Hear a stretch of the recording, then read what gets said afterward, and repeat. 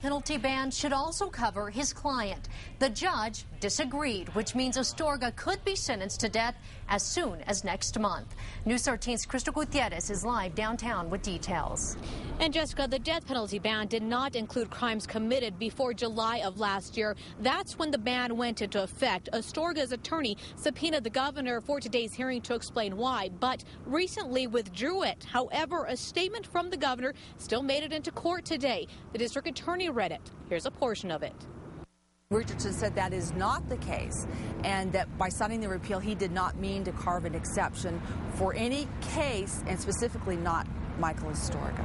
Astorga sat quietly in court as his attorney fought to keep him alive. He was found guilty in June for killing Deputy James McGrain Jr. at a traffic stop in 2006. The DA's office has said since Astorga's arrest, it wanted to seek the death penalty. Mitchell argued that lawmakers, including Governor Richardson, did not make the death penalty ban retroactive because they wanted Astorga put to death.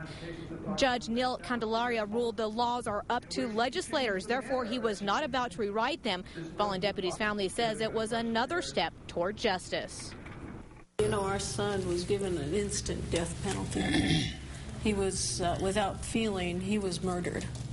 And for me, it's hard to hear that Astorga is afraid to die. And Astorga's attorney also asked for a change of venue for the death penalty phase of the trial. A decision on that was delayed. Back to you. Okay, Crystal, the death penalty phase for Astorga is scheduled for January 10th. A different jury than the one that convicted him will decide if he should be executed.